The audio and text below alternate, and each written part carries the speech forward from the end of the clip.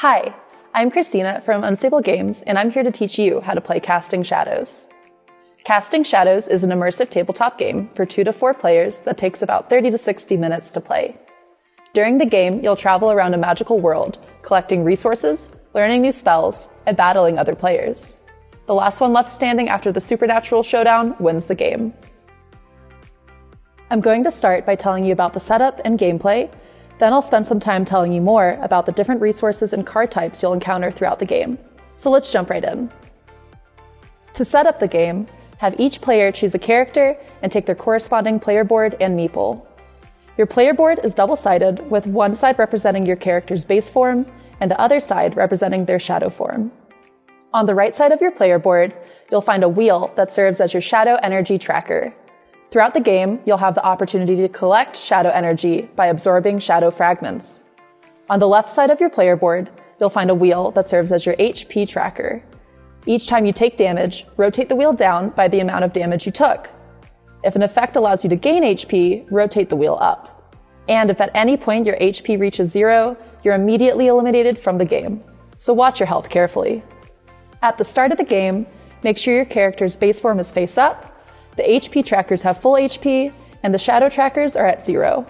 Also, be sure to leave some space to the right of your player board for your spell book, where you'll collect spells, counter spells, and resource cards throughout the game. You'll be able to collect a maximum of 5 cards in your spellbook.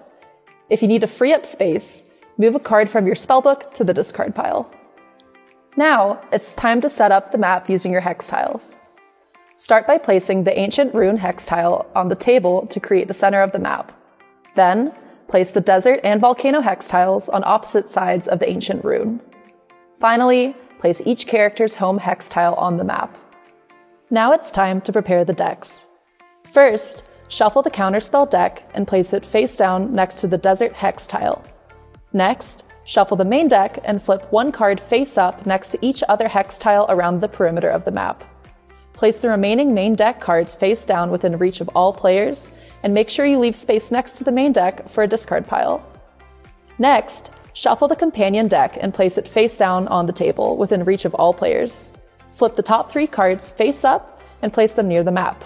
This is your companion portal, from which you can summon a shadowy sidekick to join you in the game. Place all of the resource tokens and dice in a pile so everyone can reach them. Then, place your meeple on your character's home hex tiles. Now you're ready to play Casting Shadows. The youngest player will go first, and play proceeds clockwise. Each turn consists of 3 phases. In Phase 1, you'll roll the 5 resource dice to form your resource pool, which contains your resources for this turn. If you start your turn on a hex tile that grants a particular resource, add the corresponding token to your resource pool. Now that you have your resources, it's on to Phase 2. You get 4 action points to spend during this phase, and there are 6 possible actions you can take on your turn.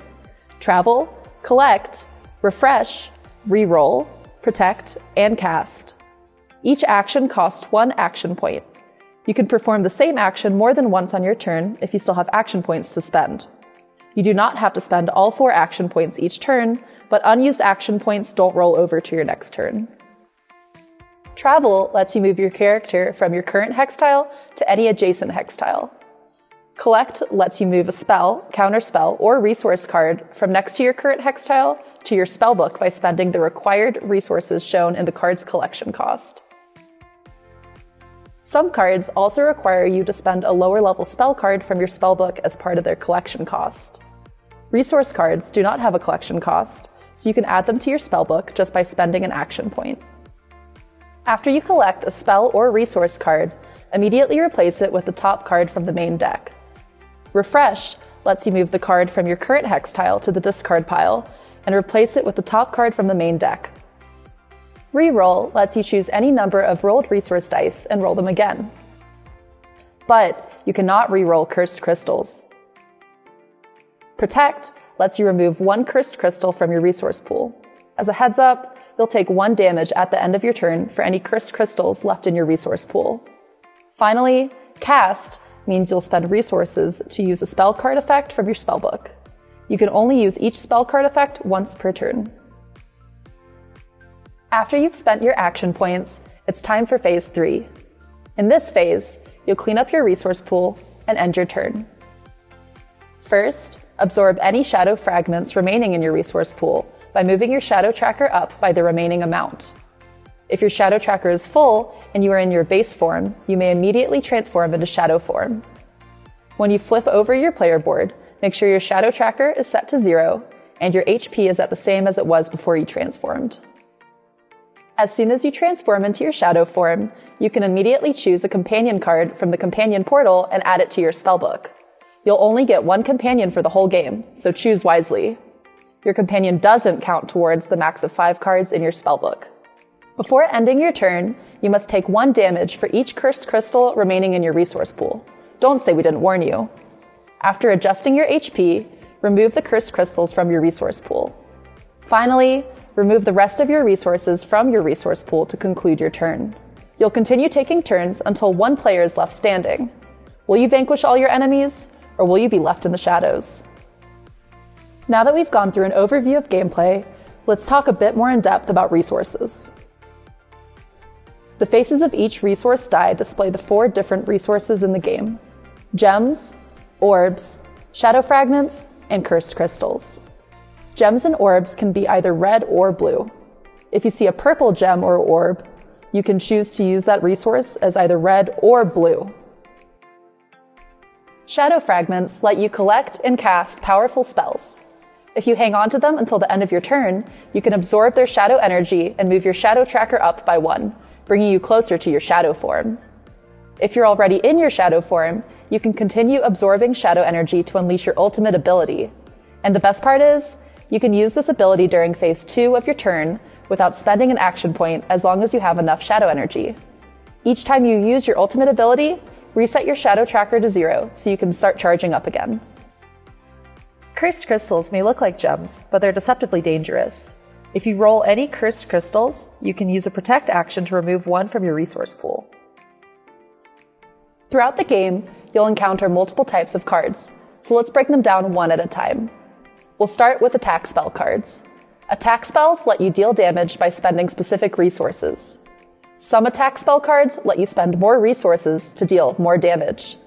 If a card says, spend up to 3 red gems to deal 3, 5, or 6 damage, you'll deal 3 damage if you spend 1 red gem, 5 damage if you spend 2 red gems, or 6 damage if you spend 3 red gems. On each attack spell card, you'll find a range indicator, which shows where you can target enemies with your attack relative to your current hex tile. If the card targets an enemy in range, you can choose any player that's within range of your attack. If it targets a hex tile in range, you can choose any hex tile within range of your attack, and your attack will deal damage to every enemy on that hex tile. Conversion spell card effects allow you to transform resources into other resources for the rest of your turn. Some conversion spell card effects even let you add resources to your resource pool. Resource cards allow you to add additional resources to your resource pool. To use a resource card in your spellbook, move that card to the discard pile, then add the corresponding resource tokens to your resource pool. Using a resource card does not cost an action point. Keep resource cards in your spellbook until you are ready to spend them, and remember that once you use a resource card, you must spend the resources before the end of your turn. Otherwise, you'll lose them. Counter spell cards allow you to surprise your enemies. They can only be collected from the Desert Hex, and collecting one costs an action point, a gem of any color, and an orb of any color. When you collect a counterspell card, take the top card of the counterspell deck, look at it, and place it in your spellbook face down. Make sure nobody else sees it until you're ready to use it so that it can be a nasty surprise to whoever crosses you. Each counterspell card lists a trigger that tells you when you're allowed to use it. Save it for the opportune moment to turn the tide of the game in your favor. The last type of card, and my personal favorite, are companion cards. You get to choose your companion when you transform into shadow form. Each companion's effect is unique, and after you've summoned your companion, it can't be destroyed or removed from your spellbook. With all the possible combinations of characters, companions, and spells for your spellbook, you'll get to test countless strategies and employ different playstyles each time you play Casting Shadows. I hope this walkthrough has been helpful for you. Now go out there and explore this new mystical world for yourself.